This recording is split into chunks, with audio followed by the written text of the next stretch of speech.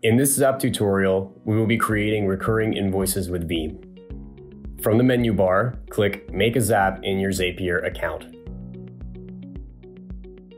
Next, we will need to set up the trigger. Select Schedule under Built-in Apps. Set the event as every month.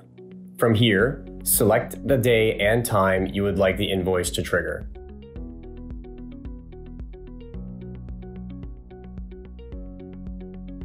Next, you'll need to choose your action app. Search Veem. Choose Action Event Request Payment. You will then sign into your Veem account and accept the terms of the connection. Select Save and Continue. Map the fields for your payment. Zapier will connect with Veem and should do most of the work for you.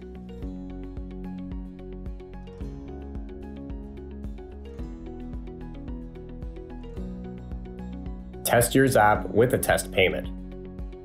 This will show up on your Veem dashboard if it is successful. Ready to turn your Zap on? Name your Zap Recurring Invoice, select your preferred folder, and click Your Zap is On to create a monthly recurring payment.